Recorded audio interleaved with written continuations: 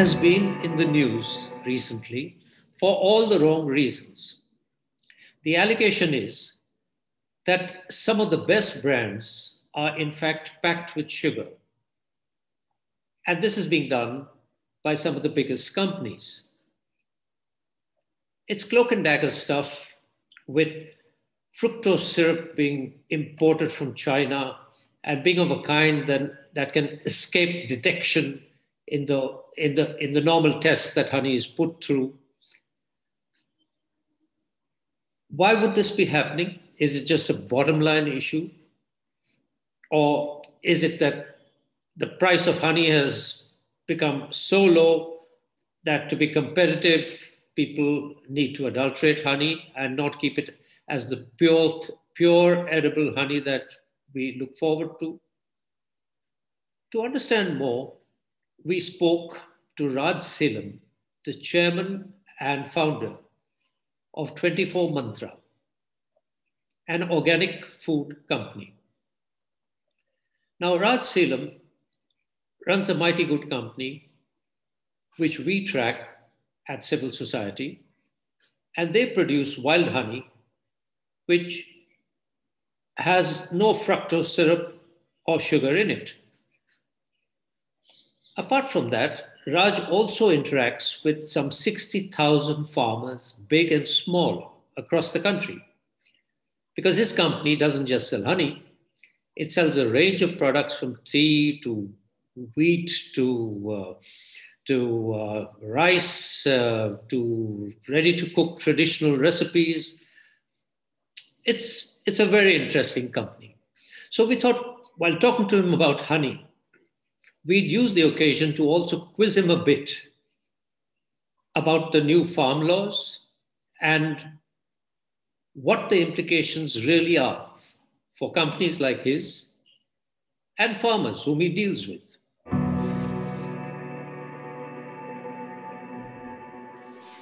Today, I want to talk to you about the controversy over sugar in honey. And when you talk of the organic business, then you're talking of wholesome things, right? And we're talking of purity. And suddenly we seem to be in the middle of some kind of a cloak and dagger scenario of fructose syrup, which evades tests being imported from China, and the customer being given lots of fructose syrup and equivalent of sugar instead of honey. So what exactly is going on? Why do companies want to put sugar in honey? Yes, I think few of the things have been really revealing to me also. Like I think this non-detectable fructose special formulation. I knew adulteration was there, but I think this kind of sophisticated thing, it was a little bit news to me.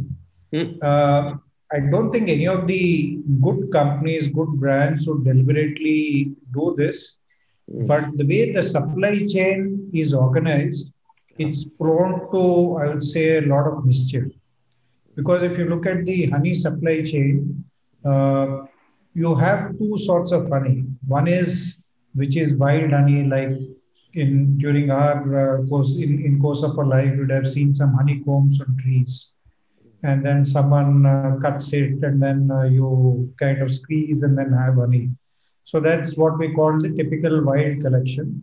Obviously, for a large scale, it has to happen in forests or those kind of undisturbed areas.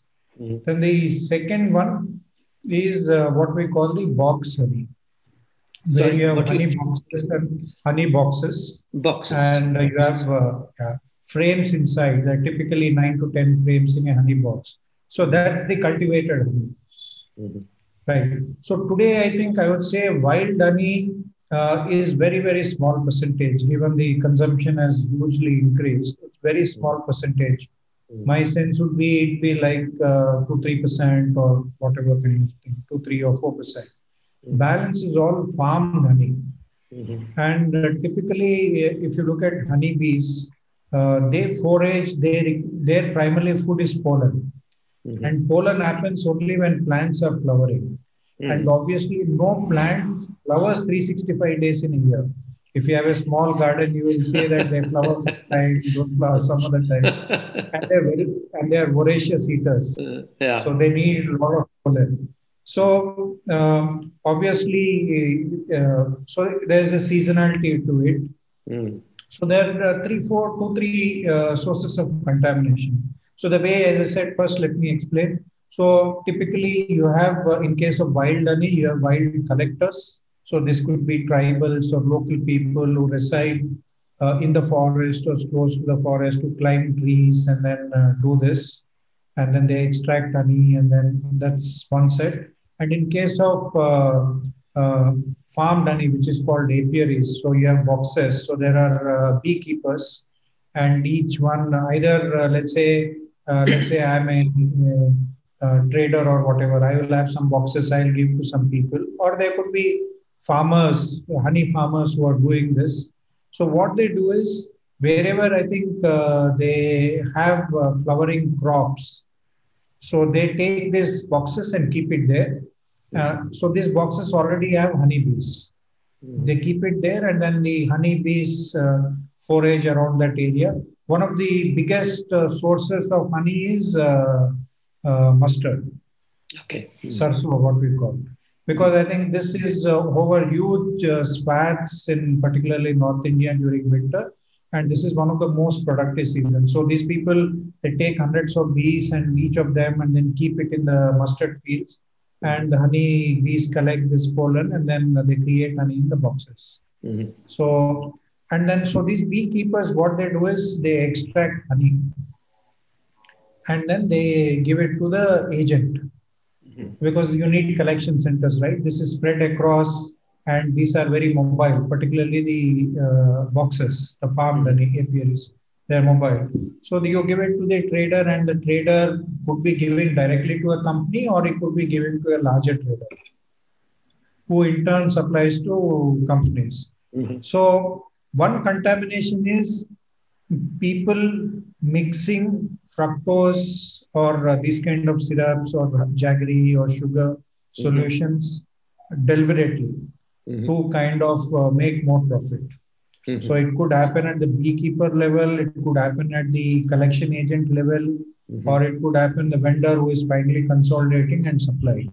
So that's one source of contamination. The second source of contamination, particularly in this boxed honey or the farmed honey, is because the bees need pollen, and you can't have, however much you are mobile, you can't have crops 365 days of the year. So there'll be typically summer months will be lean periods. So where there won't be anything for the honeybees to feed, and these bees have to be fed. So typically that's when they either give sugar solution, or today fructose solution is cheaper. So they feed the honeybees, because otherwise honeybees die. So that's fed to the honeybee. That's fed to the honeybee. That's fed to the honeybees to keep them alive, because they need something to eat, right? And are these all Indian bees? These are all Indian bees, or do you have imported bees? Or? Typically, what happens is there are three types. So one, okay, let me say. So this is one source of contamination. So obviously that was also passed off as honey a lot of times. So you are giving sugar, and it is giving sugar honey or whatever. Primarily, it's again giving back sugar. The bees. Okay. So that is a second source of contamination. So typically, when you come to bees, you have three kinds of bees. One is what we call Apis rana indica. There are two native bees. One is Apis indica Apis rana indica. Then the other one is what is called Apis dorsata. So these are the native bees. They are more rugged. They are more this thing. Their productivity is also a little lesser. So typically when you do farming in these boxes, they use this European bees, Italian bees they called Apis melliflora. So the productivity of melliflora is much higher, but they are also like anything which is delicate, much more susceptible to diseases. Okay. That's where I think to keep them alive, because one of the biggest costs for beekeepers is maintaining the colony. Mm. Because if the bees die, then Mm. his productivity is so he is out of business, right? So And when you talk of Italian bees, now these are bees brought down from Italy, or they're bred here, or what is it? yeah, they've been imported from Europe, and then Uh-huh. now I think for many years, and then they have Mm. come. So today I think the dominant is Apis melliflora, which is the European bee, because as I said, 95% plus is the farmed Mm. honey, Mm. the boxes honey, and there it's invariably only the Apis melliflora, the European honeybee. It's truly So they productive. also use a lot of antibiotics. Mm. Sorry? Uh, so in the Apis melliflora, the Yeah. boxed Yeah. honey boxes, to keep them away from being sick, they use Okay. antibiotics. So Okay. that's how antibiotic residues come into honey. Mm-hmm. Mm. Otherwise, there are a lot of honeybees can die, and to Mm. that extent, it will mean large losses for the beekeeper. Now, all this could not be happening, Raj, without companies knowing that it's happening. So, Fair would enough. I be? I'm saying it's not that people don't know.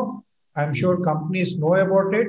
The only Uh-huh. thing I'm saying, they may not be deliberately adding, at least the good brands, okay, Okay. or good brands or popular brands. Whether good is Mm-hmm. a different thing, but popular brands may not add on their own.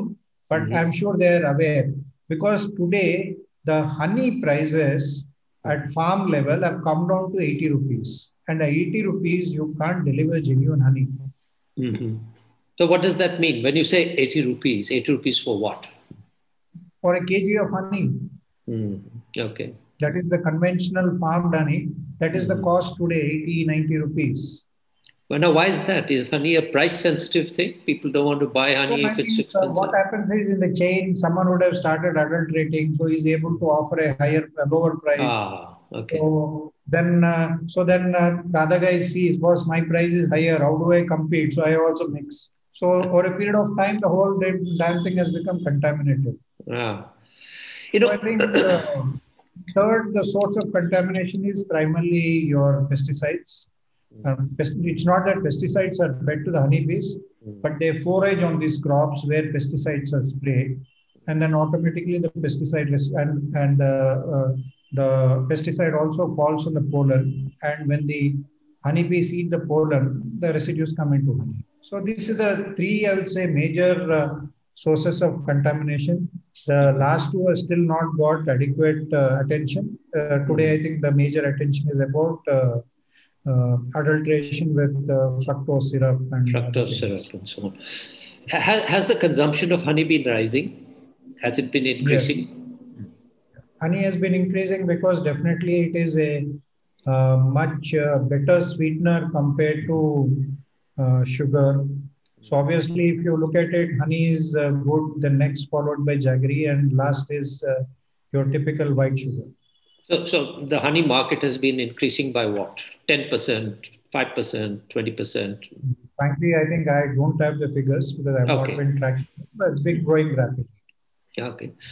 So if we have this fructose problem, like most things in our lives, it is driven by the quarterly bottom line. Everybody needs to cash in. Is that correct? Yeah. Okay. Now, what does 24 mantra do when you go for wild honey, right? And mm, you're quite happy to do a small turnover. How do you ensure quality? And how do you assure your customers of quality? So wild honey is typically we do in forests. So currently, I think we have two sources. One is Rajasthan, Madhya Pradesh border along the Chambal River Valley. Mm. That is one source. And second is we do in Uttarakhand primarily the Himalayan honey. So these are the two sources where we collect our wild honey. So obviously these bees are Apis dorsata. So these are typically like there's no cultivation there. The honey colonies get naturally formed, and then we have this local people or tribals going and collecting it seasonally. So typically there are two major seasons for wild honey. One is I think let's say after the rains, September to November kind of thing is Mhm. one season. Then the second season is February to March. So Mhm. typically these are two seasons. So for us, what is important is also that honey is sustainably done, Mhm. because a lot of times what happens is people just go and cut the comb and then crush it. So Mhm. typically in a wild honey, what happens is they take out the comb, then Yeah. they crush it with a in a muslin cloth, squeeze it, and the Mhm. honey comes out.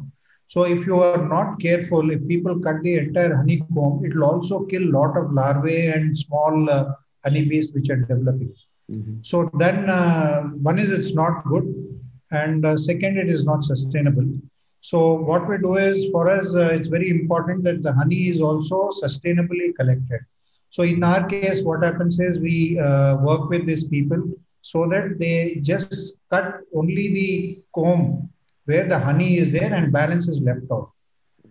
So that means the honeycomb will again regrow. Mhm. Mhm. So typically the collection during these periods happens at a 20 to 25 days interval. In 20 to 25 days, again honey forms. Mhm. So this is just people climb these trees, whatever, and then And again, who for 24 mantra, who connects with the community? How do you do this? Because so I'm sure what we that's a do is very we have still not gone to, let's say, directly collecting ourselves because the supply chain is very complex. We work with two or three vendors and we do our periodic audits every okay. season kind of thing to make sure that they're following the one is sustainable practices and then there's Mhm. absolutely no contamination. Mhm. So this is how we do. And in fact, in our kind of wild honey, the pollen count is very high. If you look at FSSAI standards, the pollen minimum count is 1,000. In our case, the count will be like 1 lakh plus. Oh, wow. Mm. Yeah. So Mm. actually, more pollen is better because Is otherwise, then better. what are you Yeah. getting? You're Yeah. also getting honey is also fructose. Mm. So no fructose in 24 mantra honey. I can keep buying it and having it like I always do. Absolutely. You can 100%. It's the only honey I have. Yeah. You'll Thank find you. bottles plenty, few Yeah. feet from where I'm sitting right now. But Okay. has the profile of the consumer, the organic foods consumer, organic product consumer, been changing? Yes, I think a lot of times, I think even when we started, of course, our objective was to bring organic food from the drawing room to the dining table so that gets mainstream. And when we started our first store in Hyderabad, we kept in Banjara Hills, which is one of the rich areas, etc., thinking that perhaps only these people will buy. We are not sure. But Yeah. then we were pleasantly surprised that there will be a lot of people coming on old scooters, coming 20 kilometers away and happily buying, but someone coming in a Mercedes saying that why this 1 rupee more kind of thing. Mm. So, and then we have a lot of instances where I think a taxi driver, a auto driver, they buy organic products. May not be everything, but a few things. Mhm. And so finally, it is so it's not so much about money, but it is more about I would say certain consciousness Mhm. and also an attitude towards Mhm. eating health, right food, etc. So Mhm. that's why I think initially we were in major cities. Then without any effort, we were actually able to get into about now 240 or 250 towns and cities, and then we seem Mhm. to be doing well without too much effort. That's because primarily I think people want good food, Mhm. Yeah, and they're pure ready to food, good. pay a little extra. People don't Typically, mind. Once they are convinced, see, I think the biggest question even there is also, is it genuine? And once they are convinced about genuinity, cost is not such a major factor. mm. But even the price difference, let's say the higher cost that you're paying for an organic product, it's not like you're paying double, is it? Yes. It's about So, 40% more, but in rupee terms, it translates into about 1,500, 2,000 rupees for a family of four in a month. mhm. Yeah. So If you I, buy the entire basket, if it is a few products, obviously it will be much lesser. Much less. So it doesn't really make such a difference in a family's budget, or it can if it's a very tight budget. But if there's some space in it, people might buy what they like to buy for the sake of quality and so on. Always keep saying that there's a cost of going to a movie in a multiplex. Yeah, that's true. Now, you know, from what I know, and what I know is as two ways: as a consumer and as a journalist. As a consumer, I'm very happy with your products. And as a journalist, I keep asking around and so on and so forth. Uh, you have a very high retention level. You know, you have a loyalty to 24 Mantra, which is quite extraordinary. Now, do you have to work very hard for that beyond just putting out a good product? What is there anything else that you need to do? I think one is, I think each product, whether it is a wheat, rice, or a masoor dal or a tur dal, every product is unique. Mm. So that's been my discovery in this 16 years. Every product is unique. Every product is very nuanced. So there are a lot of small things, and unless you learn about it and then on a daily basis take care of that, things can just go off track. And particularly in a country like India, where the farms are small, farmers are small, uh, if you take your eyes off, then things can just quickly collapse. So one thing is being on our toes always. Mhm. Uh, uh, Not that people would deliberately cheat, but I think people want to be guided, because ultimately a small farmer, 2 acres, 3 acres, if there is a pest, if there is no advice, immediate advice, then he will do whatever he has to save to make his livelihood. So that's where I think we have to be always there for these farmers, constantly monitoring the entire supply chain and seeing how we can make these basic products also better and better. So every time we keep learning. So even after 15 years, even for the basic products, we still keep learning. And Do that's your the one part of it. Yeah. do your customers ply you with a lot of feedback? Do you manage to get a lot of feedback out of your customers? Yes, I think every day we have about 15, 20 emails or whatever coming to us minimum, not only in India, but across the world. Either people saying that, okay, this I didn't find good, or few people complimenting, or a lot of people actually asking us doubts, questions, whether it is about organic, whether it is about health. After seeing this, what we did is we started a what we call typically a knowledge center within the company, staffed by nutritionists. So they keep answering all these queries, both about health, nutrition, and also about organic. So our customers are very engaged, and even a small difference, then immediately we will come to know within no time at all. Like once, typically what happens is in dal, typically they polish.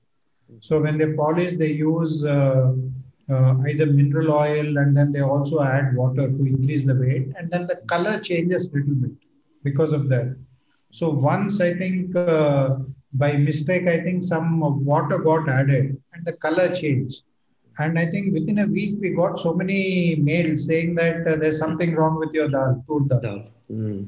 So immediately we went back and checked, and then we knew that there's some mistake happened there. Yeah. So, these are very special businesses to build, not easy to build. One is you're dealing with a fragile product, which, you can't douse it with pesticide, you can't do these things. You're dealing with a fragile source as well. And you're dealing with a customer who's fastidious, who wants to pay more but wants to get what they want, like the color of the dal has to be right. Uh, what have you had to do to build this organization? You built it bottom up. From the first brick upwards, you have built it. Uh, how have you? What have you had to do to make it different? See, I think one is having a clear sense of mission. Then second is having a clear set of values. and being able to recruit the right people with the right attitude and then inculcate this both this mission and values in the people, because you can only do so much in terms of systems processes which we need to definitely have, Mhm. but ultimately it is all those people in the field Mhm. who make a difference. And Mhm. if they are aligned to the mission values, that's the biggest asset you can have. In fact, there are also instances within the company where I think where when mistakes were made, even the junior most guy pointed out and said that there's a mistake here, we have to correct. Mhm.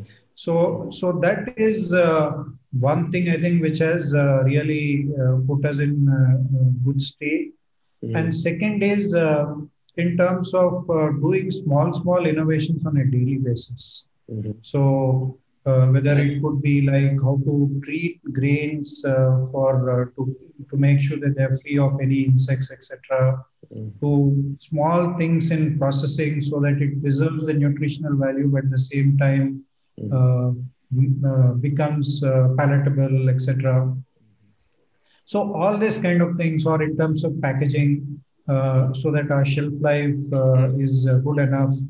So one is the people culture, I would say, mission, culture, values, whatever. Second is this constant innovation. Mhm. So there's no big R&D kind of thing, but this is on a daily basis going on, which accumulates into something substantial over a period of time. And third, I think being honest with ourselves. If things go wrong, accept that there's a mistake Mhm. and then Mhm. correct it and move on. It has happened with us in many cases. It's not that we have been perfect. Whether customers pointing out, or employees pointing out, or business partners pointing out.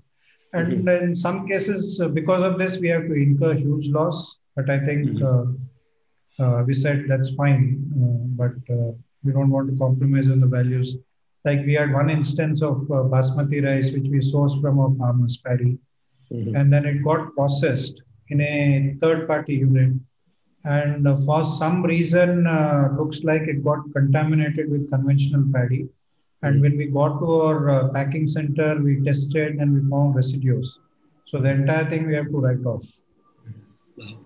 Well, how many people does 24 Mantra hire now? It's some years since you started, and Right now, I think we have a strength of about 500 people, plus or minus 5% kind of thing.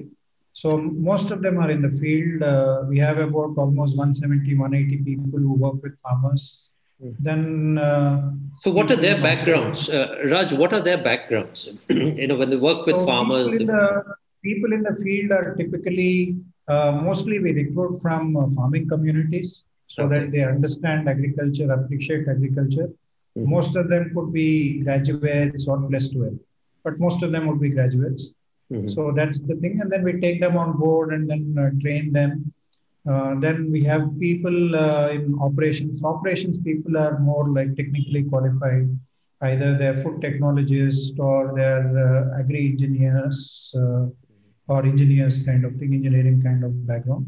So that's in operations. And then we have in sales and marketing because there are a lot of people who stand in the stores and communicate our story to this thing. So they're typically, again, plus 12 graduates, whatever. So Uh, we have four, five competencies. Yeah. One is in terms of agriculture, people who are trained in agriculture. Second is food processing. Then obviously third is more like engineering skills for managing the plants, etc. And then Mhm. others.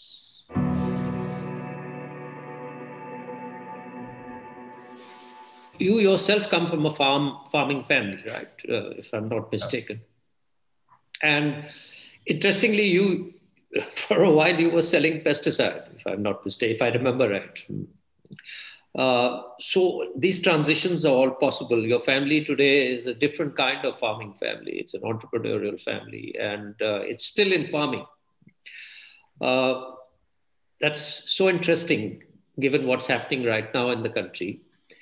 Now, you work with some 60,000, some humongous number of farmers in the country in one way or the other. And most of them are small farmers, and they're not the big farmers. And uh, what is what is it that you can tell us about? the aspirations of the small farmer in India?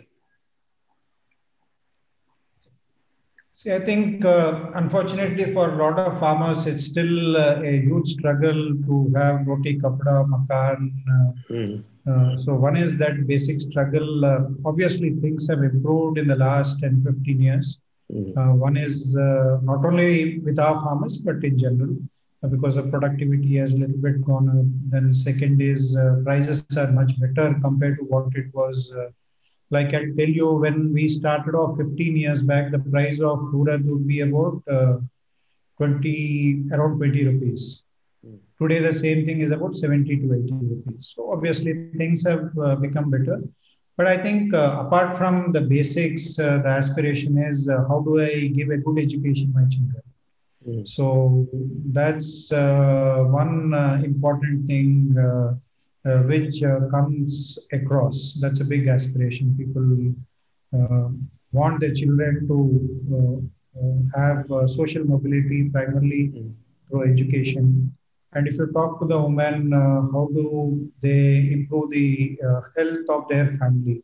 mm, So either better nutrition or not getting exposed to contaminated things. mm, So I think I would say these are the major higher level aspirations apart from having, let's say, a refrigerator or a mixie. In fact, my mm, village earlier, no one would know mixie, and the part where I come from, no one knew how to do idli dosa. But today in my village, every household has got a mixie, a refrigerator, mm. and then all of them they say they do dosa and idli because dosa and idli is more the coastal Andhra and Tamil Nadu kind of thing, Yeah, not so much yeah, in Telangana. But they say yeah. now they do every week dosa or idli in their families, Mm, otherwise the kids will mm, protest. So mm, I think a lot of those changes have happened. So one is the basic aspiration, second is social mobility through mm, education primarily. mm. Now, the current debate is whether farmers are empowered enough to deal with companies. Now, I have Mr. Company sitting in front of me right now, and you're dealing all the time with farmers. Uh, what sense of responsibility does that place on you? Because let's face it, it's not one to one here. Now, you are much more empowered than the person you're doing business with. So Absolutely. how much responsibility does it place on you to deal with this farmer? And in the course of how much time does it take for a farmer to actually start understanding market mechanisms and to deal with companies like yours or others? See, I think the cornerstone of any relationship is trust. So whether you have an agreement or not, that's not a major thing. But I think trust is one is honoring whatever promises you make. Mm, And second, as far as the farmer is concerned, being fair. Fair in terms of paying the right price. Second is making sure that he is not cheated in terms of weighing, etc. mm, Or saying that, okay, your quality is poor and then that's why I'll pay you lower. mm, So these are the three things. Like I think they're saying you can cheat some people all the time, all people sometimes, but not all people all times. And in case of farmer, if you do once, you're out. okay. Right. Uh, So that way, I think it's not only about us, but anyone. If they have to deal with farmer, they have to be honest. Otherwise, there's no long-term play. You can do once and get away. And of course, mm, people have done that. That's why mm, I think a lot of times farmers are cautious about it. mm, Um, so you have only one chance. And mm, in that one chance, you make sure that you do the right things and the farmer is with you. And building this trust takes mm. years. It Yeah. doesn't happen overnight. So most of our projects we would have started with 10 farmers, 20 farmers. Today it's a few thousand farmers. And Mm, that's taken whatever 10 years, 15 years kind of thing. Because I think the farmer doesn't care about agreement. He cares about your word and making sure that you walk the talk. Do you think the the current laws which seek to reform equations in the countryside at the farm level, open up markets for farmers and so on, do you think they bring too much too soon without adequate preparation for farmers to respond in this new equation? So if you actually look at the laws, uh, I don't think nothing will change immediately. Because what the laws have said is one is the farmer has got now a choice. Yeah. Because earlier you have to only take to the mandi, sell to only a cartel kind of thing, a commission agency. It's a closed thing, right? And most of the time, the mandis, a lot of times it's not fair. Though they talk about the auction system doesn't work. So all they're given is a choice. It's not that suddenly there'll be a lot of companies lining up overnight to buy this. It's going to take time. So it gives more choice, and no one can force a farmer to sell to someone. Today, what you're doing is you're forcing a farmer to only go to the mandi and sell. So you're given choice. So frankly, I think what I think is more choice means always a better deal for the farmer. In fact, if you look at southern states, about 60-70% of the procurement happens outside the mandi. Yeah. Unlike a Punjab, Haryana, who are primarily dependent on mandi. So I think that is one. And second, the farmer has never been part of any supply chain and has not seen the benefits of it. Primarily because of draconian laws like the Essential Commodities Act. So obviously, today I think for us, one of the biggest hurdles is we are growing, the farmers are growing this organic thing, and the farmer doesn't have the capacity to hold it for a long time. Few farmers have, or even if they do, they will hold some material, sell some material. So the Essential Commodity Act says that you can't store more than 100 tons, 200 tons, whatever. So for me, if I have to buy this because I need a few thousand tons of each commodity every year, and this is to be procured within 3 months. And so we buy this, but at the same time, because of this law, we are at the mercy of local officials. Anyone can come and say that you have violated the law and book again criminal case against me. So, okay, we have taken that risk and gone ahead because whatever we believe in and all that.